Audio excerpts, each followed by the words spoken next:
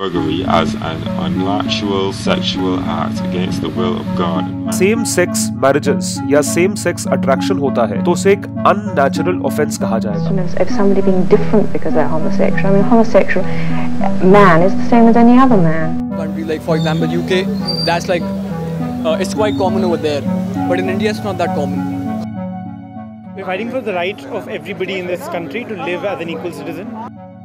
At least they're willing to look at the constitutional arguments that we're putting up. Historic judgment by the Delhi High Court, which has decriminalized homosexuality. It's a landmark verdict. संबंधों पर supreme court का फैसला आ गया है. High court के आदेश को खारिज किया जा चुका है.